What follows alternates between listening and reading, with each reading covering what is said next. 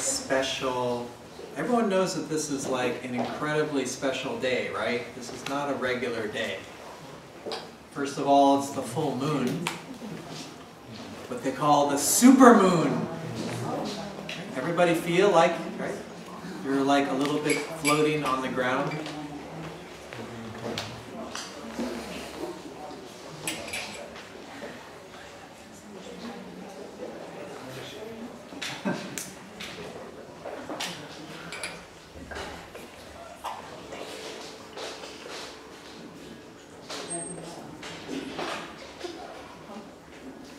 This moon is also known as Guru Purnima, celebration of the Guru.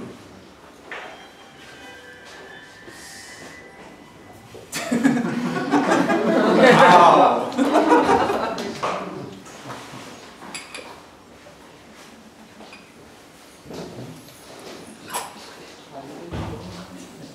So,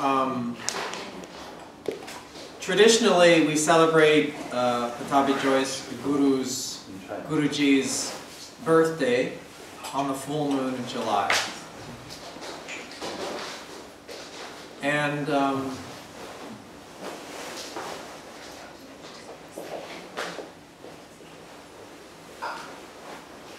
I believe that it's very important to educate yourself. What is Guru? Sanskrit word Guru. General meaning is from darkness into light. From ignorance to wisdom. So technically speaking, anything that helps to bring us from ignorance into wisdom, from blindness into awareness, is a guru. That means a guru can be a book, a person, the sun.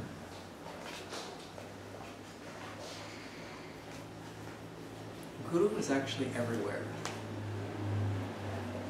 Most profoundly, Guru is right here. The doorway to the heart is the pathway to the Guru.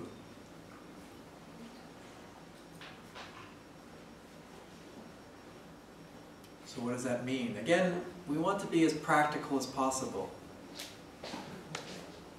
How do I actualize the Guru within and bring it together with the world that is without? In the past, in the more materialistic time, we really believed that the Guru was only on the outside. And maybe initially when you're younger, this is what is necessary for you to do, to project the Guru outwardly. To worship a thing, or to worship a person. But again, we need to understand that this kind of worship is very young, very immature.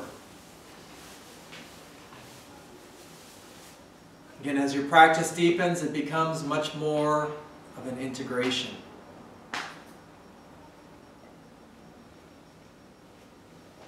I was very fortunate to meet Guruji, Pattabhi Jois, and to practice with him for over 10 years fairly steadily. And yes, in the beginning, it was all about him.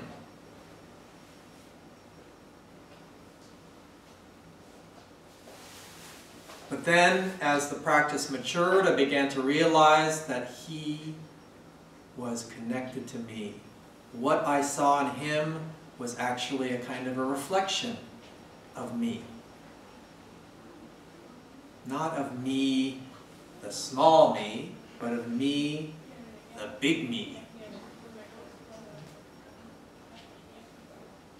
And so, most profound part of practice began to be when I realized that he lived inside of me. That even though he passed away in 2009, his body was gone, I no longer see his person, his image. I miss his person. But at the same time, when his body passed away, he became more present in some ways. Because his spirit naturally became stronger. That means that resonance became more alive within me. So whenever I practice, he's there. People ask me, well, don't you feel less desire or less attraction to going to my source since he's not there? But for me, he's not there. He's more there. So when I go there, I feel him everywhere. That is the greatest kind of power, the greatest amount of comfort that you can feel. Right? That's intimacy. Right? That's love. When you love somebody so much that they become you and you become them. Now obviously we become attached to the material part of each other, to the physical body. That's natural. It's a great blessing, a great joy to be able to share this physical life with each other. But life is much more than just the physical.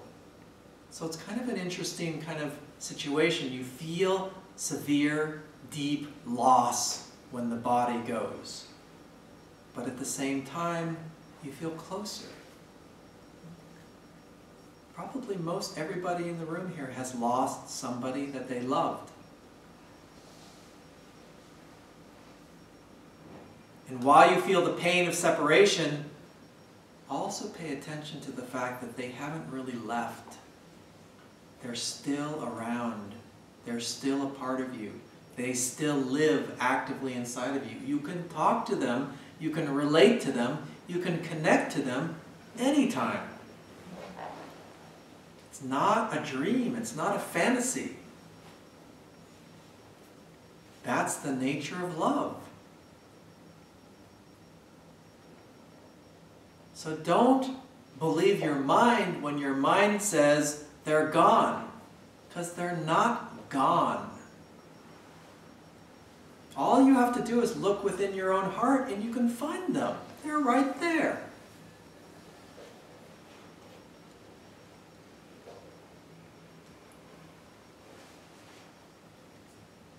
So intimacy with the self then becomes intimacy with the Guru.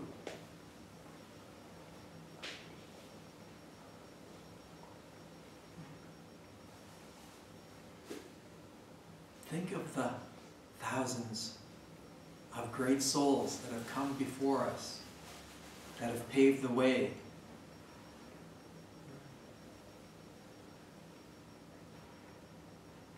Who have done deep practice, who live extraordinary and courageous lives,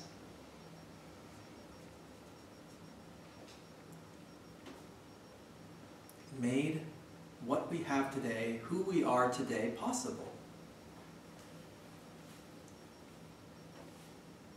And again, we think, because we identify with the physical realm so much, we think they're gone. But they're not gone. They're woven into the very fabric of the practice that we practice. That makes them present here with us today. We're not alone. We have that available support, that available community. All you have to do is be open to receive their touch. Time to stop listening to your mind so much. Just because you can't see with your physical eyes or touch with your physical hand doesn't mean they're not here. If you will but just feel with your heart and see with your spiritual eye, you will realize they're right there. Guruji is here. He's not far away. He's not in some faraway heaven or place. He's right here. He speaks through every single one of us. Particularly with people who have studied or practiced with him for intensive periods of time. If you get around them, you can feel him there. All of the older students, if you spend time around them, you can see he's with them. So there is a level of wealth and prosperity in terms of our spiritual lives that is really amazing.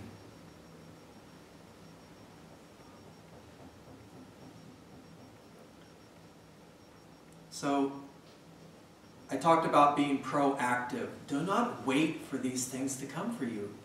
Take the steps. Reach out your hand. Reach out your heart. Begin to have conversations with the great spirits.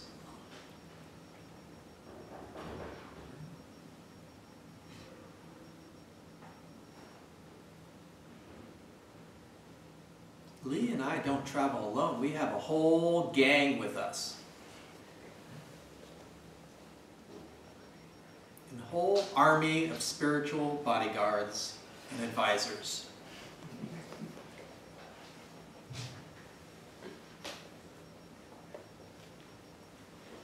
That's why it's ridiculous for you to say, I practice yoga. You do not.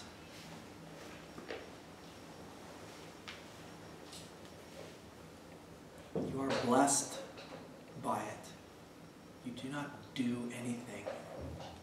You are carried by it.